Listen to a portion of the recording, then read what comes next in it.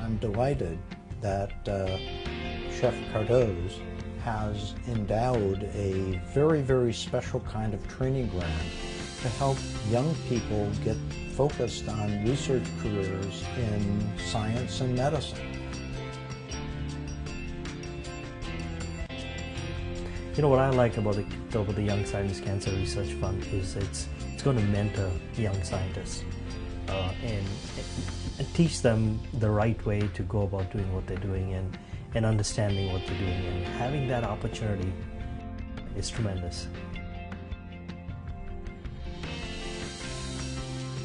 Mentoring to me is very important. Mentoring in life as well as in trying to help someone find their passion and the career that they're meant to do. I think the most important thing to me in my lab is to provide an environment through the Young Scientist Cancer Research Fund in which students at any point of their careers can discover what I discovered years ago, which is a true passion for science and discovery.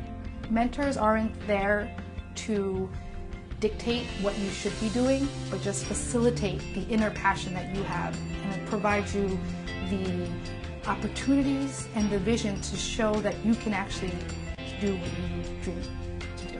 Our ultimate goal is really to provide an environment that's nurturing for all of the young scientists who will train with us, so that one day they too can become physicians, scientists, or physician scientists working on major problems and diseases that afflict our patients.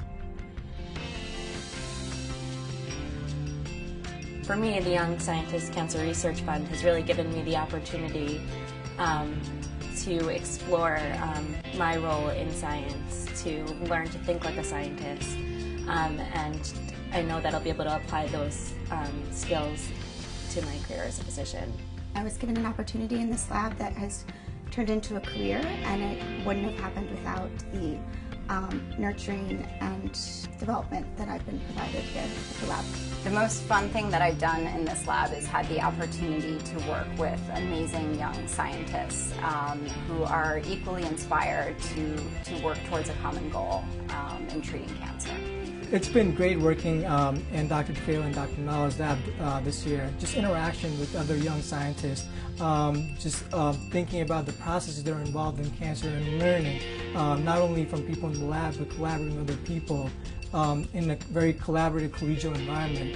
It's been a great experience. It's the ability to light a fire, to provide a spark to someone who might not, because of a non-traditional background, come to us and said, I don't know what science is, I've never done it before, but I'd like to try it. So give them a year, give them a month, give them a summer, and then hopefully what that will create is a lifelong passion for doing biomedical research.